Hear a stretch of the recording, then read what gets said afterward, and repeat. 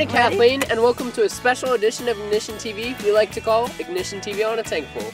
In today's show, we will be showing just how much you can do in Central Florida on only a tank of gas. Central Florida is a large and diverse part of the state. So let's get this show into gear and head to our first destination.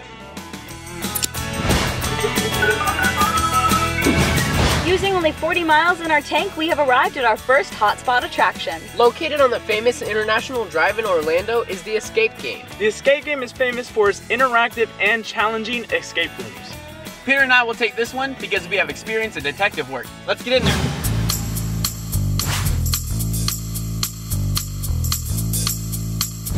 So we just arrived at the Escape Game Orlando, where we hope to break out of one of 4 unique escape rooms. We signed our waiver and we're ready to go back.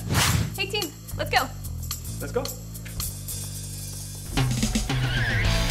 The Escape Game experience is an incredible, immersive environment where you're brought into a specific scenario, and your goal is to achieve the objectives of the mission by finding clues and solving different puzzles and ciphers, and then also escaping the game within an hour. So as we entered the room, we were given a couple tools to help us. Ours happened to be some flashlights and a couple letters. And after that, it was up to me and Gavin to figure out all the clues and break through all the doors. So as we continue to search for our goal, it's time for you guys to learn more about the Escape Game experience. The games are built for as few as 2, but up to, depending on the game, up to 8 players. You're brought into the game by a game guide who is there to help assist you through the game if you need any special help. The games aren't super mentally difficult, like it doesn't take a lot of advanced math or anything like that, but it does take a lot of observation, putting things together, and then just making sure that you're using the clock well.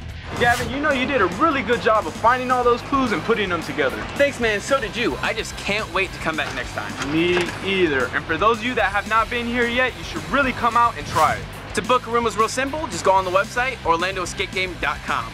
As for Gavin and I, we have to get back to the car and see where else we're heading. I'm Gavin Hawthorne. And I'm Peter Perez. Have fun escaping.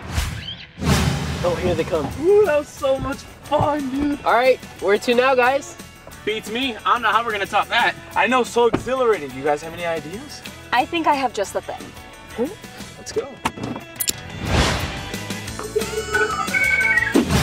Docking another 73 miles from our tank, we have arrived at the Museum of Science and Industry in Tampa. Also known as MOSI, this is one of the most interactive and educational museums Central Florida has to offer. With tons of hands-on exhibits, educational models, and a state-of-the-art IMAX theater, it is definitely the place to be. So we're gonna hand this one off to Brianna because she is the scientist among us all. I'll see y'all later. All right.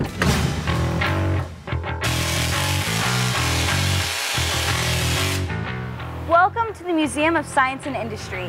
Here you can create a bolt of lightning, discover the scientific revelation that is 3D printing, and learn all about your health and body.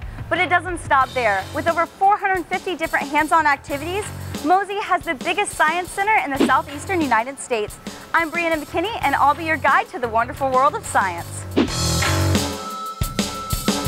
This establishment has been open since 1982, and their purpose remains the same: to expose science to all age groups, creating a vibrant community. MOSI's board of directors began planning to relocate MOSI to downtown Tampa. The new facility is to preserve and improve their mission as to provide a unique blend of fun learning for the community of future generations.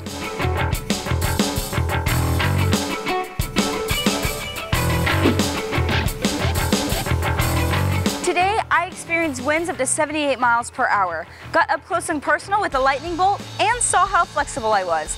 You can experience all of this and more for just under $30. MOSI is for everyone. You don't have to love science to have a fun-filled educational day. Now, I'm gonna head back to the car to see where we're going next. Like on the leaderboard? That was amazing. Welcome back. Glad you enjoyed it. Using just half a tank of gas, we managed to make it from Orlando to Tampa and experience some of the best things the two cities had to offer. But we have one more stop for you guys. And where would that be? It's a surprise. Let's get going. Let's go.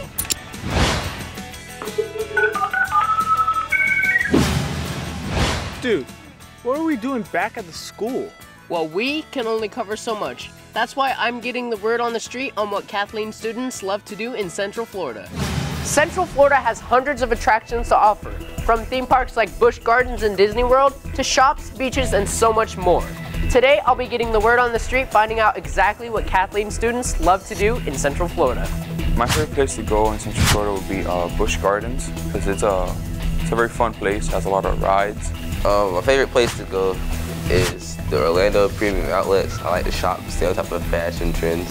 My favorite place to go in Central Florida would be Weeki because it's one of the best places to go for like water fun, and it's one of my favorite springs. My favorite place to go in Central Florida would probably be downtown Lakeland because it's got lots of stuff going on every weekend. My favorite place to be in Central Florida would be Lake Parker Park because, I don't know, I like to skate and they have pretty good asphalt there. Probably go to the beach. It's just a nice environment, you know, just a place to relax and relieve some stress. My favorite place to go in Central Florida is probably to Infinity because it's a great way to exercise and it's a lot of fun to jump with friends. My favorite place to go in Central Florida is Old Town because it's affordable and it's fun to hang out with friends. My favorite place to go in Central Florida is Dave & Buster's. It's a really fun place and it makes me feel like I'm a kid again, like going to Chuck E. Cheese's. My favorite place to go in Central Florida would probably be Universal Studios or Universal Islands of Adventure because they have both simulators and roller coasters. When you really think about it, this little place that we call home has so much buzzing to do. And maybe you could take one of Kathleen's favorite activities and make it your next date night or family outing. I'm Austin Holloway and this has been The Word on the Street. The second annual Battle of the Sexes competition will be held on November 16th. It's boys versus girls, and the whole campus can jump in on the action. You must have good grades in your 6th and 7th periods in order to participate. Tickets go on sale for $2 on November 7th. We all want to keep our county looking good, and FCA is helping to make that happen. Our FCA club has adopted Chestnut and Crutchfield as part of the Keep Polk Beautiful program. All students are invited to take part in a neighborhood cleanup tomorrow, October 29th. Meet at the cafeteria at 7:50 a.m. Cleanup is from 8 to 11, and all participating students will earn community service hours. It's impossible to see everything that Central Florida has to offer on just one tank full of gas. But we hope that today's show has brought awareness to some of the great things that you can do while calling Central Florida your home. You can group up with a couple of friends and enjoy the rigorous challenge that is the Escape Game Orlando. Expand your mind and have a lot of fun at Mosey and Tampa. Or even visit some of the same places your classmates at Kathleen love. Guys, I know one place that I want to go. Where? I want to eat. I am starving. Oh yeah, I'm kind of hungry too. Come on. Let's take off. Rumbling.